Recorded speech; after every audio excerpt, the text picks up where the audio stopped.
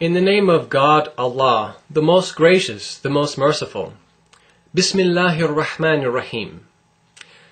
All praise be to Allah, and glory be to Him Most High. Alhamdulillah wa subhanallah al-ala. Assalamu alaikum, peace be upon you.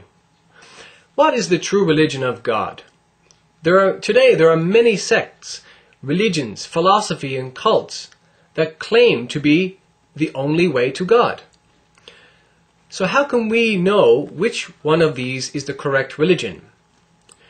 We can do this simply by examining the central object of worship that they call to, directly or indirectly. False religions all have in common one basic concept of God. That is, they either claim that all people are gods, or that specific men were God, or that nature is God, or that God is a figment of man's imagination. In other words, the basic message of false religion is that God can be worshipped in the form of His creation. False religion basically calls us to the worship of creation.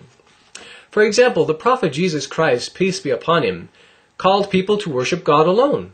Matthew chapter 6, verse 9 to 13. But those who claim to be His followers today call people to worship Jesus and claim that Jesus was God. Buddha also was a reformer who called people to humanistic principles. Yet he did not claim to be God or that we should worship Him. Yet today most Buddhists worship Him and they prostrate and bow to idols in His image. You see, by examining the object of central worship, it becomes clear to us which religions are false. God says in the Holy Quran, and I quote, "He has commanded that you worship Him only. That is the right religion, but most men do not understand." Quran chapter 12, verse 40. One might say that all religions teach good, so why does it matter which religion we follow? The reply is that all false religions teach the greatest evil, that is, the worship of creation. Our very purpose in life is to worship and serve God alone. God says, quote, "I have only created jinns and men that they may worship me." Quran chapter 51, verse 56. Thus, to worship anything other than God is the greatest sin. If a person dies in a state of creation worship, he will not be forgiven. This is called the unforgivable sin. Quran chapter 4, verse 48. Now, of course, if you repent of that sin in this life, the Quran informs us that all sins are forgivable. But this is referring to a person who dies in that state of sin. Now that we've seen the evils of false religion, we need to look at the true religion. The true religion must be built on the worship of God alone. It must be universally understandable and attainable, not confined to any place, people, or time. There cannot be conditions like baptism, or worship of a man as a savior for the believer to enter heaven, or filling out registration forms. Within the central principle of Islam, we find this universality. Whenever a person comes to the realization that Allah is one and distinct from His creation, and submits to Allah, he or she becomes a Muslim and is eligible for paradise. Thus, anyone at any time and any place can become a Muslim. A Muslim, a follower of God's true religion, Islam, by rejecting the worship of people or things and turning to God, Allah alone. A Muslim is one who submits to Allah in Islam.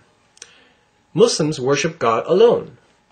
Muslims do not worship Abraham or Muhammad or any prophet. In fact, Muhammad was only a messenger from God. The Quran says in chapter 3, verse 144, and I quote, "Muhammad is no more than a messenger. Many were the messengers that passed away before him." Again, Quran chapter 3, verse 144. So, the ultimate good is to worship God alone, and the ultimate evil is to worship His creation along with or instead of God. I end by saying that the true religion of God is Islam. God says, and I quote, "This day have I perfected your religion for you, completed my favor upon you, and have chosen for you Islam as your religion." Quran chapter 5, verse 3. Islam means submission to God alone. You see, the true religion has been given the name Islam by God Himself. The true religion cannot be named after or confined by a person or place or nation. Hinduism is named after the people of Hind or India. Christianity is named after Prophet Jesus Christ. Judaism named after the tribe of Judah. Buddhism after Gautama Buddha. Confucianism named after Confucius.